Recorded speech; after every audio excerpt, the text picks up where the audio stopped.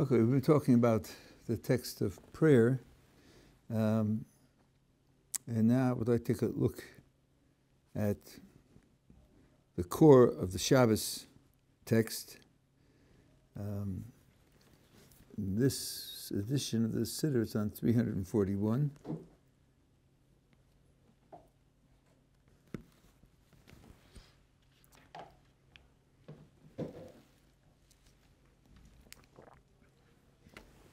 The last paragraph on the page is the paragraph that you have in all of the four prayers of Shabbos, and then the other is material that varies from one to the other. So I'm going to look now at the part that's in common to all of them.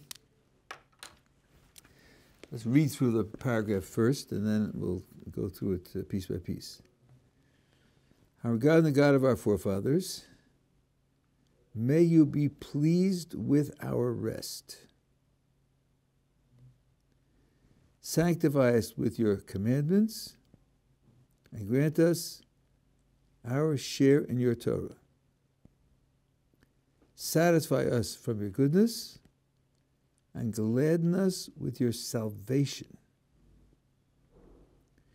And purify our heart to serve you sincerely.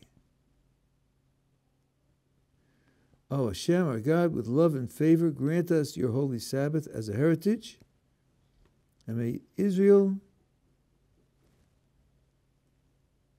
the sacrifices of your name,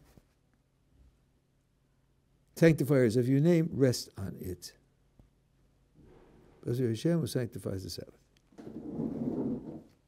So first of all, we need to understand the meaning of each of these different phrases, and then maybe we can do a little bit about the order, at least part of the order. But first of all, it says, may you be pleased with our rest. Now here, the word in the Hebrew is ritzei, and we said that word refers to receiving a sacrifice favorably. Here's a bit of a challenge. I'm saying to HaKadosh Baruch Hu, my rest on Shabbos, you should receive as a sacrifice. You know, if I do some spectacular mitzvah for HaKadosh Baruch Hu, or if I actually bring a sacrifice in the temple, you say, okay, I've served you, and you should receive what I did in your name as a sacrifice that you should be pleased with. But here we're talking about my rest. Isn't my rest sort of what I do for myself? You know, I'm tired. I work. Shabbos I don't work, so I have some time off. That doesn't sound right if I'm asking that the Kodesh Baruch Hu should accept it as a sacrifice. So let's take a look at this. One of the things that we say about Shabbos is that it is a memorial to the Exodus from Egypt. And the commentators ask, how is that? How is Shabbos a memorial to the Exodus? On what day of the week did we leave Egypt?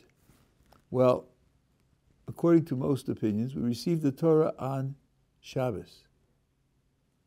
So, if it's 50 days before, then it's going to be on Friday. And 51 days before, because there's one opinion that says that Moses added extra day, it'd be Thursday. Neither of them say we left Egypt on Shabbos. So in what way is Shabbos a memorial to the Exodus? So the Rabbi says the following.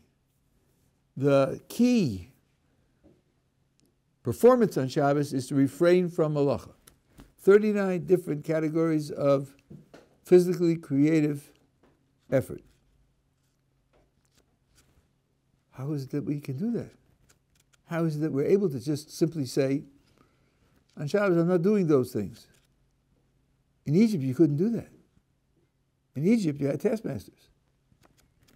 And they ran you 7 days a week, 365 days a year. The fact that you can choose not to do malacha on Shabbos is because the Kodesh Baruch Hu took us out of the slavery of Egypt.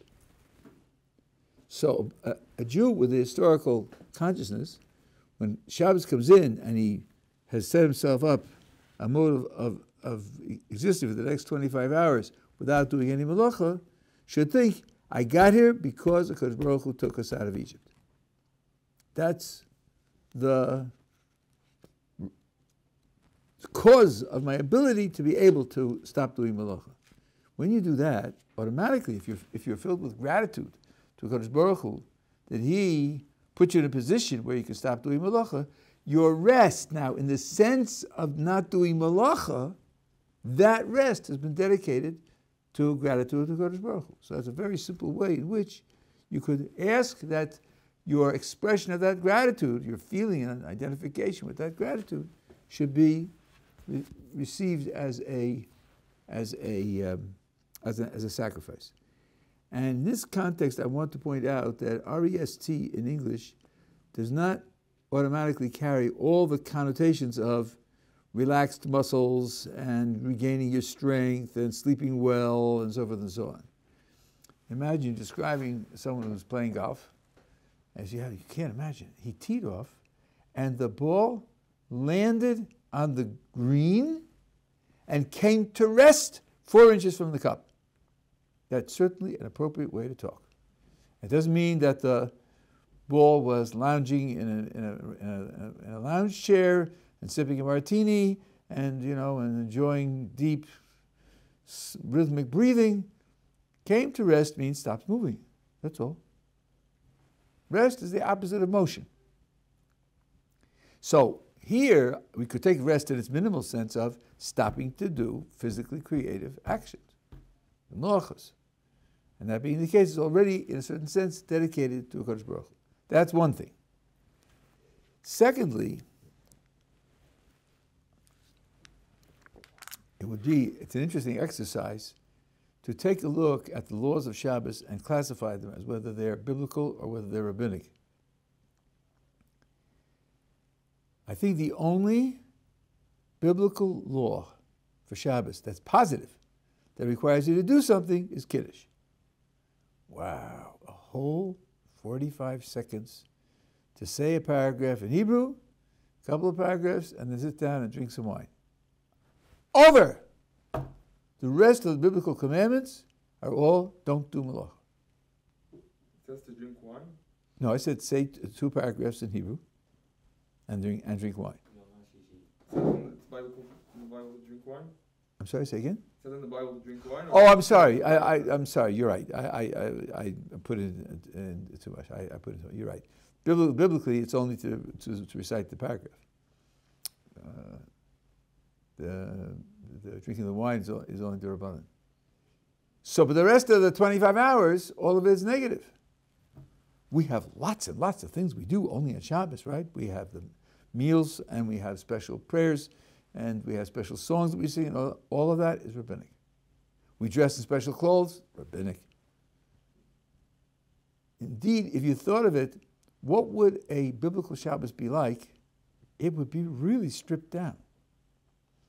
I usually put this as a question. I didn't do it tonight, but I ask, imagine someone who makes Kiddush Friday night and drinks the wine and goes to sleep and sleeps 25 hours. What biblical Shabbos commandment did he miss? The answer is none. So, the rest of it is only, the negative part is biblical, and all the rest of it is rabbinic. Well, the truth is, it's a little more subtle than that, because I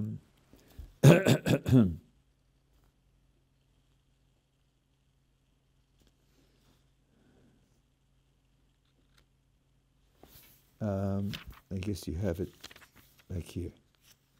Yeah. On page 336, just before the Shemona Esrei on Friday night, we say the paragraph of Shamru.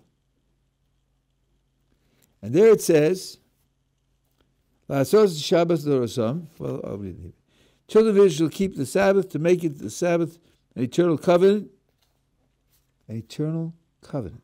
Bris olam. Between me and the children of Israel, it is a sign forever. So it's a covenant and a sign. And in particular, it's a sign that in 6 days Hashem made heaven and earth.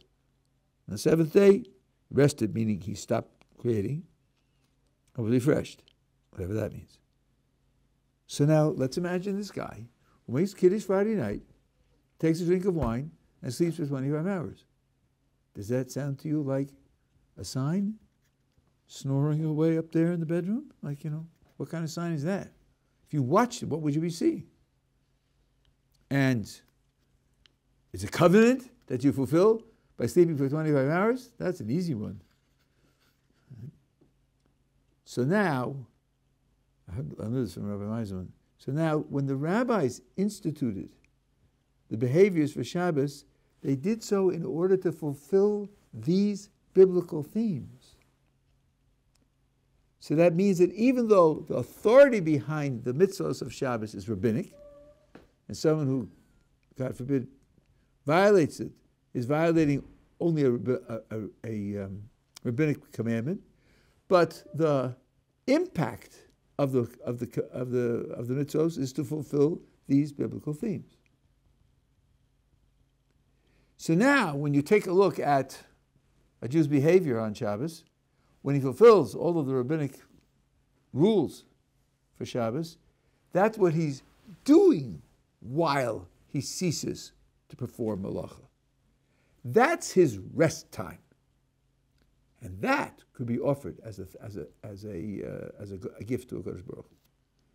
The Torah that he learns and the songs that he sings at the meals and the meals themselves, the banquets, all of that now is the rabbinic rules for celebrating Shabbos, and that celebration can be offered to a Kodesh Baruch Hu as a korban, as a sacrifice. So that now gives a positive meaning to the idea of offering a person's rest to a Kodesh Baruch Hu.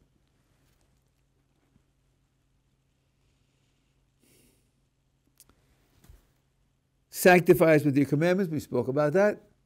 Either that when you perform a commandment, you thereby acquire a certain sanctity for yourself. I shouldn't say or. And also when he gave us the commandments at Sinai, he elevated us to the point where we're able to perform and affect the world the way that the commandments are supposed to do. That gave us a special sanctity.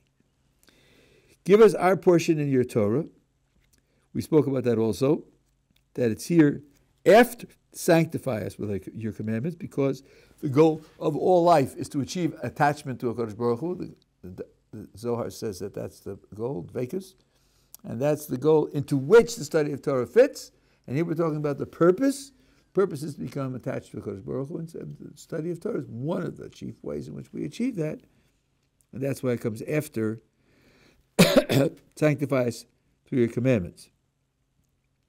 There's a word here that we haven't studied before, and that is, give us our portion. The Torah has portions. The Torah has independent, or I shouldn't say independent, but different elements in it. And apparently some elements could be our portion and other elements couldn't. And it's only appropriate to ask for our portion.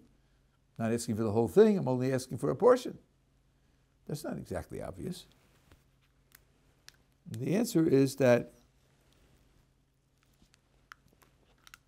it's true, though it's not necessary. There are people who master the whole Torah. But even the ones who master the whole Torah typically emphasize one part of Torah more than another part of Torah. One area that's usually a matter of selective emphasis is the responsa literature. We have many people, there are people who master the whole of the Talmud and all of the commentaries and the Shulchan Aruch and the commentaries, but don't master the entire responsa literature.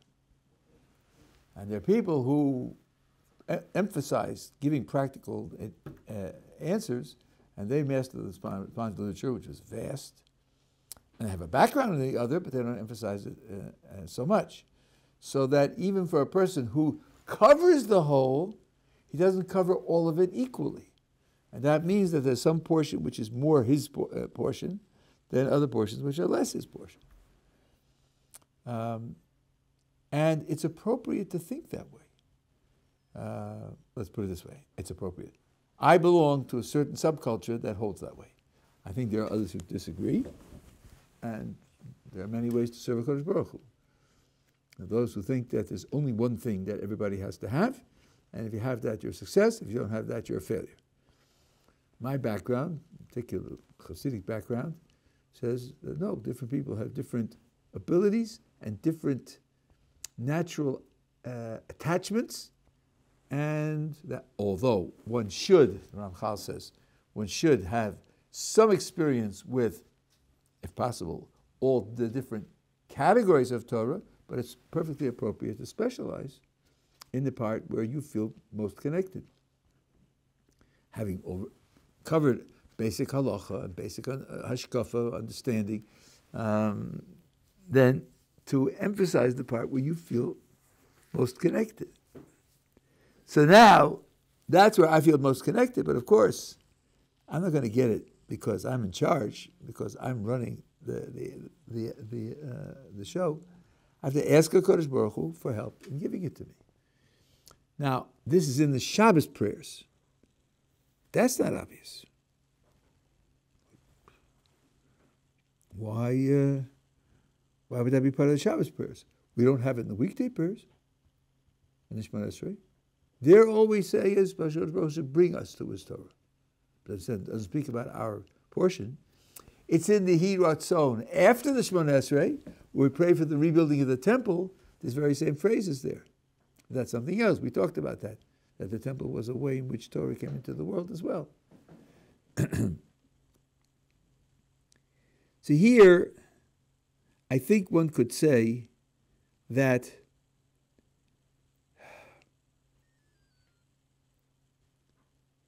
I'm not going to go through the whole thing. I have an idea here from the Belzer Rebbe. He should be well and strong. When we say that the purpose of every mitzvah is attachment to HaKadosh Baruch Hu, that's true. That's what the Zohar says. But you could subdivide. Every mitzvah's purpose is attachment. But some mitzvahs, in addition to having attachment as their purpose, express attachment now. They're devoted to expressing the attachment, acknowledging the attachment, applying the attachment. Whereas the other ones are just means to it, the attachment. But they don't express the attachment in that way.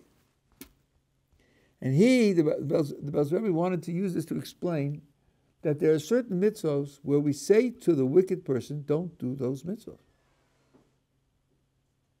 Only a few. We don't tell the wicked person, don't keep kosher. We don't tell the wicked person, don't bench after meals. We tell the wicked person, don't study Torah. Why are you discussing my laws? Tefillas toeva. The prayer of the wicked person is an abomination. Malachem Ramos Chatzerai. Why are you trampling my courtyards coming into the temple? Shabbatchem v'modechem sona nafshi. Your Shabbos and your holidays, my soul hates. These are things where HaKadosh Baruch Hu says, if a person's a Rasha, I don't want him to do that. The other mitzvahs is not like that. Doesn't say that he shouldn't read Megillah and Purim. What is it that makes these mitzvahs different? So this is what the Belzer Rebbe said. I think this was 1977, actually. He said that a mitzvah that expresses being in a condition of connection, for the Rasha to do that is like living a lie. Whereas a mitzvah that doesn't express that, but is just dedicated to achieving that as a means to that, wouldn't be living a lie. So, learning Torah, you're supposed to be acquiring HaKadosh Baruch Hu's communication to you. You're supposed to be embodying HaKadosh Baruch Hu's will and wisdom. If the person is wicked, not doing that, then it's a like the Ramchal says in the Derech Hashem, It's like using the king's crown as a paperweight, or to eat soup out of or something. It's an abomination because this thing is infinitely holy, and using it for an inappropriate purpose. Tefillah, you're standing before HaKadosh Baruch Hu. The whole posture of prayer is being there, and this person is thinking about the stock market or thinking about other things. Coming into the temple is where HaKadosh Baruch Hu makes his presence felt. You come there in order to be connected, not in order to achieve connection. It's 75 years later when you're going to die. No, this is a time of connection now. You're not coming in for that purpose. Because Baruch Hu says, you're trampling my courtyards. Shabbos and holidays are times when HaKadosh Baruch Hu makes himself available for that connection. That's the purpose of the mitzvah is living the connection. Not again as a means to a connection, to the connection in the world to come. So those are the ones where you have this. Now here, Shabbos is one of them, where the connection is available, and Torah is one of them, which also is an experience of the connection. So here, that would be one way to connect why here in the Shabbos framework we're asking for our share in the Torah, because that's one of the means of being connected here and now. And Shabbos is a time when you're connected here and now, so it's incorporated into the petitions that you have in the Shemona Esrei and Shabbos. Yeah, very good. About the parts of the Torah, certain people have different parts of the Torah. Wouldn't it be more like, the way I used to think about it was like a person's neshama connects to certain parts. Since the Torah is infinite, person's neshama connects to certain parts of the Torah, because it's not really that we could say that there's a part of an infinite, but rather it's like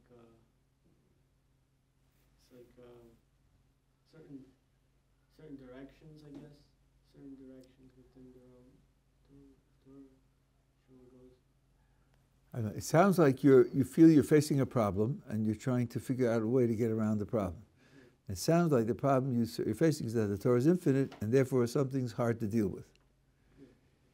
So, first of all, I think that the idea of the Torah being infinite would refer to depth, but not breadth. That's why I said before there are people who master the whole of the Torah. That means to say, all of the literature that we have, they know. They've learned it all. That is a conceivable thing to do, because the literature is finite. The depth of the literature, of course, the literature has no end to depth. But that's not what I was referring to. But now, talk about our portion in Torah. For the vast majority of people, that means breadth. Vast majority of us are not going to get to all of the breadth of the Torah. And these words are telling us that that's legitimate. There are some places, as you said, where your soul is more connected, and it's appropriate to emphasize those places. For the vast majority of people, emphasize means and leave other things undone.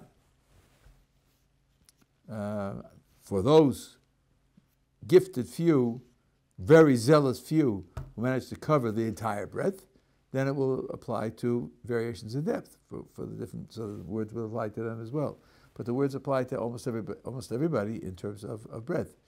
Now, I'll just tell you, I said before that it's a matter of categories. There's certain categories, and if you have, I don't know where I heard this from, but there's that idea that any category that you have some connection with, you'll be connected to in the world to come. But if you have no connection with that whole category, then the world to come you won't have any connection. So when I heard that, I decided, what about the Yerushalmi? I don't want to be cut out of the Yerushalmi in the world to come. So for a period of time, I'm doing the Daf Yomi for many, many years, Baruch Hashem, I learned the Yerushalmi Masechta, which is the same of the Bavli Masechta that I was doing in the Daf Yomi. Okay, so that's where I learned, 5, 6, 7 Masechtas of Yerushalmi. I don't have to finish the Yerushalmi. I learned some Yerushalmi. Now what about the Zohar? Yeah. people who are watching the video. What about the Zohar? You don't want to be cut out of the Zohar in the world to come. That doesn't mean you have to spend 6 years mastering the whole Zohar. No, take some portion, take one parsha, and go through the Zohar, whatever it is. So you say, yes, I've been there. Yes, I touched that. But that means all the rest of it is I'm not working on now. I'm not going to say that I won't get there someday, but I'm not working on now.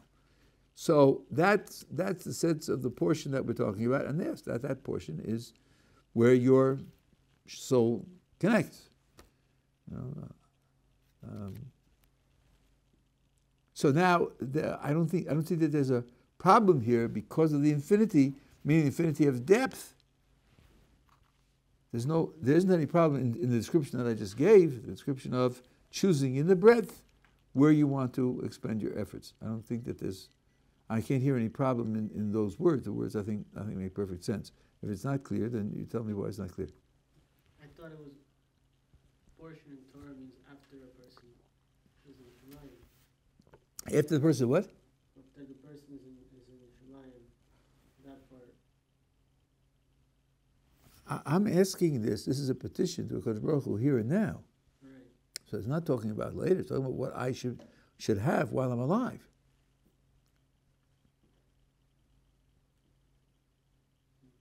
So, okay. I mean, There are people who just can't learn. there are people who just can't learn. So one of the things that we have, which we use for questions like that, is Gilgul Neshamas, reincarnation. So when you look at a person's life from birth to death, that's one chapter out of a multi-chapter biography, and you haven't seen the other chapters.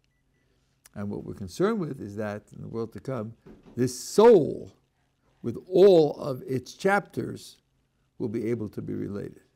And since you don't know the other chapters, you can't draw the conclusion that because in this birth to death history, there was no connection to Torah, that the soul won't have a connection to Torah. That's why we just have to confess our ignorance, because we don't know the rest of the career of that soul, both past and future. Okay. Then we say, satisfy us with your good. We talked about that when we talked about the blessing on making a living. Cause us to rejoice in your salvation. That means we're under pressure, we're under threat, and salvation here is a very broad term. And by the way, as I told you, this is not redemption, this is salvation. Redemption always means going back to a prior condition. Salvation doesn't mean that. But you don't have to think of war. This can be illness, or it can be job worries, or anything that's threatening a person. And the joy is not that the danger goes away. The joy is that it's your salvation. So there's a wonderful Kedushas Levi. He's talking about Hanukkah and Purim. I'm just going to give you the tamsis, the summary. Let's imagine that a person's driving a car on a mountain road, and loses control, and goes over the side, the door opens, and he flies out of the car, and he's caught on a branch. The car goes tumbling down 300 feet to the gorge, and it's smashed to smithereens, and he's saved. Now, there are two different ways to register that event. One is, I was a dead man. There was no way I could survive that. The door opened, I flew out of the door, and I was caught. It was absolutely unnatural. And I know how it happened. Because Baruch Hu saved me. Otherwise, I would have been dead. And that's why I celebrate this miracle that Baruch Hu did for me. That's one way to relate to it. There's another way to relate to it. The door opened, and I flew out and landed on a tree. That's not natural. That's not natural at all. That's something which the laws of nature would never have dictated. Because Baruch Hu did a miracle. He showed me a miracle. He showed me his agency. He made it clear to me that he was interacting with me. That's a gigantic event in my life, that he made himself that I could see him. Oh, you want to know what happened? Well, actually, that's also important. Actually, if he hadn't done that, I'd have died. And he saved my life. That's true. Where's the emphasis? Is the emphasis on that my life was saved? And think about it. How is it my life was saved? Because the Creator favored me with a miracle to save my life? Or is it that the Creator favored me with a miracle by which he showed himself to me, and also, yes, the miracle saved my life? Where is the emphasis? Is the emphasis on the benefit I received, which is then traced to HaKadosh Baruch Hu? Or is the emphasis on the fact that HaKadosh Baruch Hu showed himself to me? This is the idea of cause us to rejoice through your salvation. The emphasis is on you acted for us. You showed yourself to us. We experienced your presence. That's why we're rejoicing over it.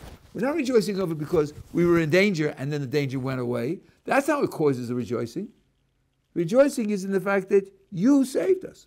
Just like I said, Sabeinu mitovecha, you should cause us to be satisfied with your good.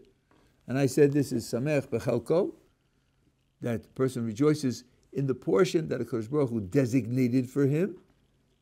The joy, the satisfaction in it is caused by the fact that I know that HaKadosh Baruch Hu chose this for me. So it's definitely right for me. So he's showing his care of me.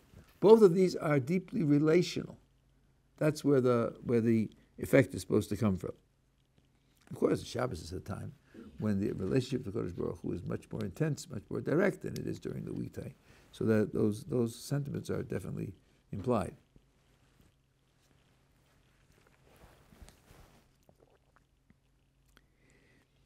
And purify our hearts to serve you with emes. Well, I guess if we're asking HaKadosh Baruch Hu to purify our hearts, we seem to be under the impression that our hearts aren't pure. That's probably not too unreasonable. And now, what does the impurity in our hearts cost us? It costs us serving HaKadosh Baruch Hu with emes. So what we really ought to figure out is, what is emes on the first hand? And then secondly, what kind of impurities in the heart damage our ability to operate in terms of emes? I'm going to do this fairly superficially, but at least it'll communicate some idea. What is emes? So I've mentioned this before, but not so recently. You look into the dictionary, and emes means true, and sheker means false, or emes means truth, the noun, instead of the adjective. And I've told you that the dictionaries have lots of problems, lots of mistakes in them. And here, Rav Dessler has a whole essay where he says that to translate emes as true is a mistake. And he has his discussion of it, and I read that many years ago, and I thought, why not? That's what the dictionaries say.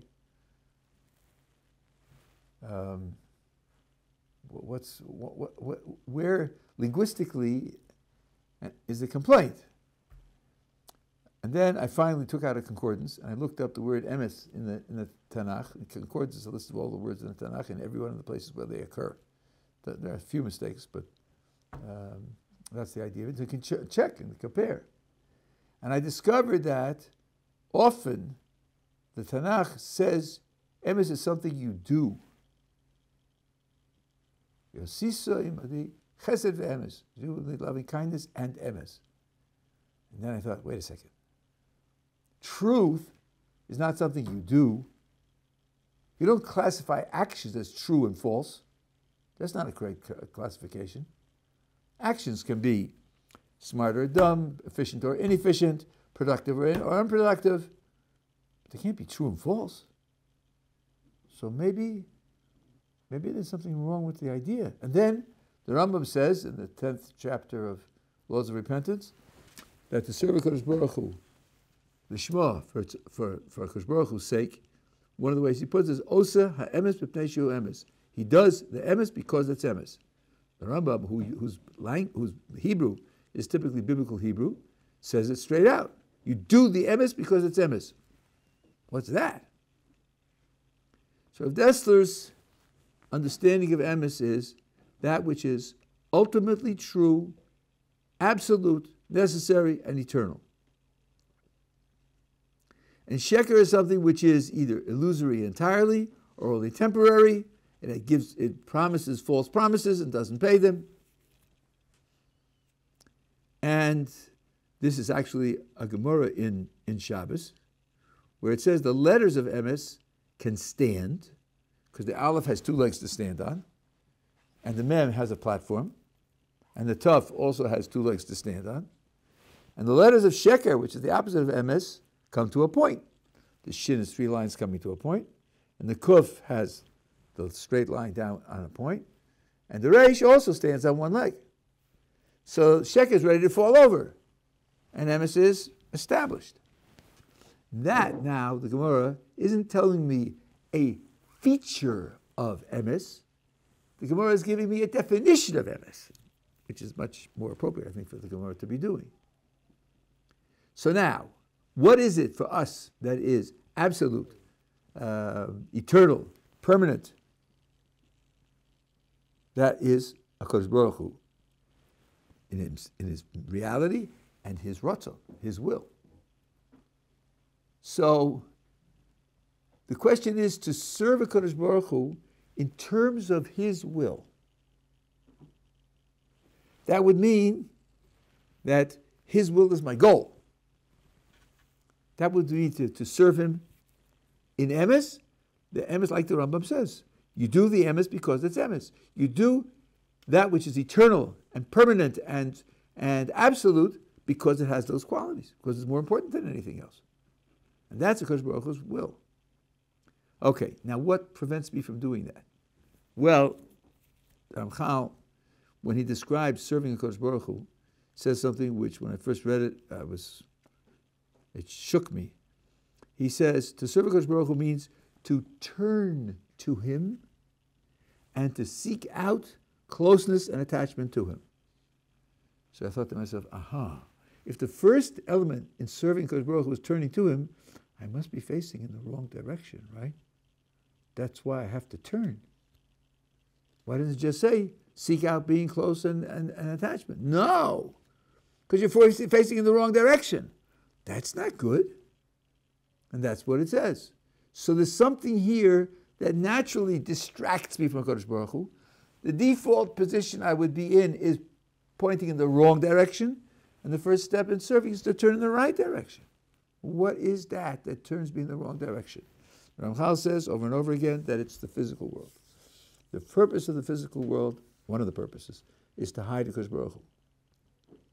The word for olam, the word for world is olam, and by the way, that word in Hebrew, even in biblical Hebrew, stands for both space and time, which, given relativity, ought to be something to think about. And it also, the verb, the root of the verb, of the word, refers to hiding something. So it's space and time which hides HaKadosh Baruch Hu's presence. The natural world hides his presence. Even though you can do sophisticated studies and intelligent design and all the rest of that, which I think is quite reasonable, but in general, everyday terms, without all the sophistication and all the calculation, the world looks like a place where the laws of nature govern it. You don't see. It's not like the miracle of Kriyas Yamsuf, where the sea split. There you saw. But in everyday behavior, it's not so. So now, this attachment, immersion, psychological immersion in the physical world is what one of the things that distracts us from the ultimate reality and prevents us from serving Kodesh Baruch Hu be'emes. When people talk about mitzvos and talk about reasons for doing mitzvos, even in our literature. Some of them are, things will go better for you if you do this mitzvah. Well, that's nice. That's what's called Shalol Lishma. I'll get a benefit out of it.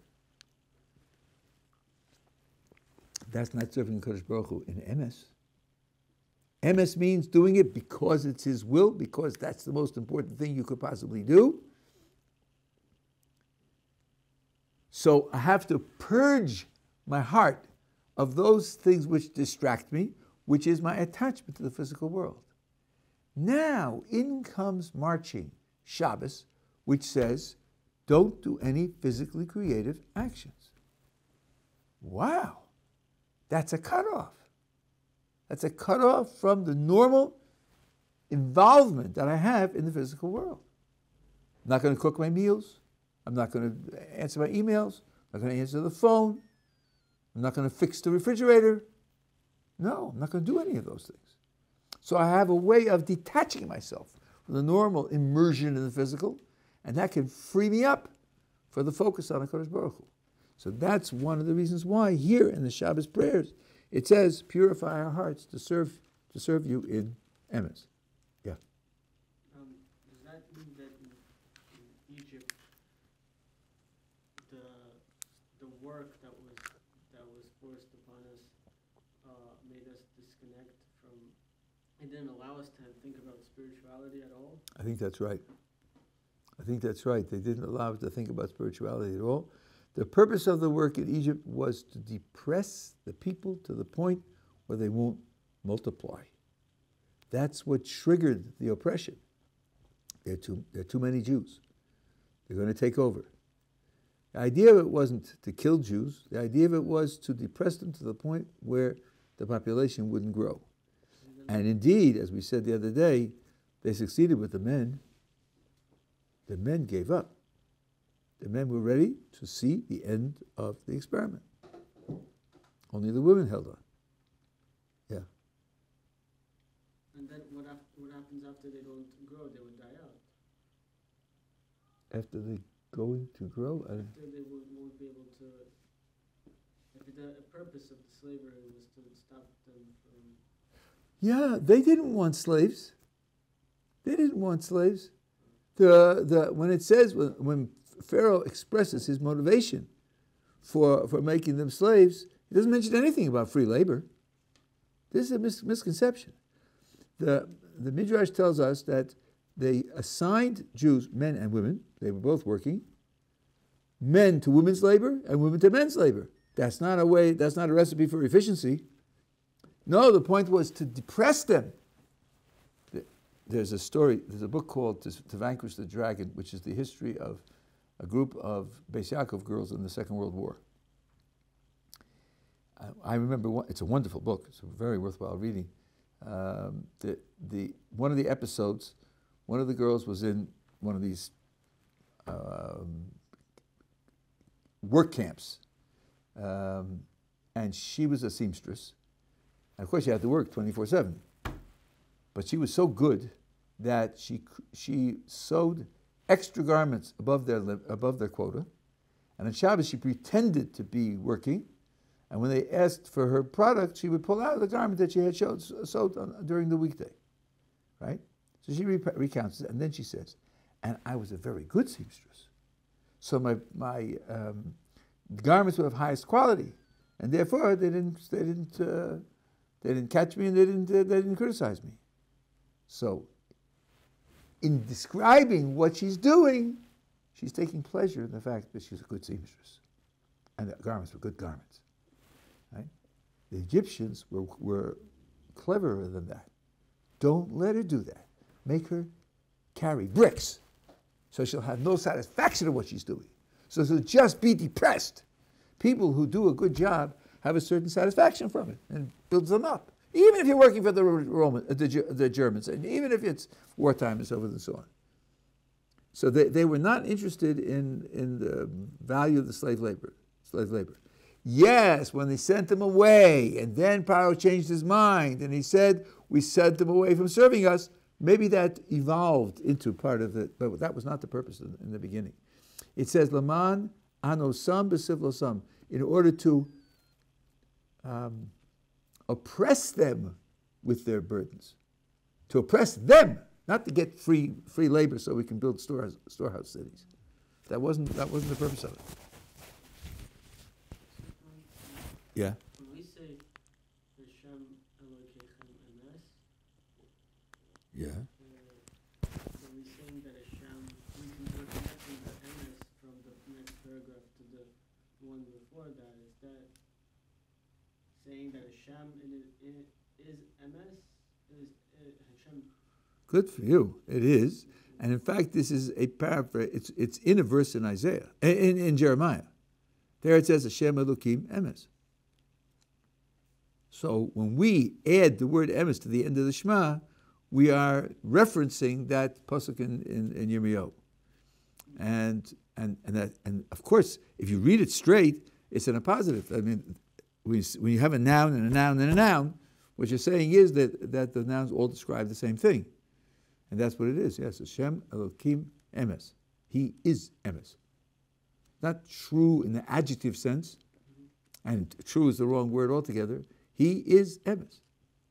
That's why it says in the Gemara, Chosamo Emes, that his signature is Emes.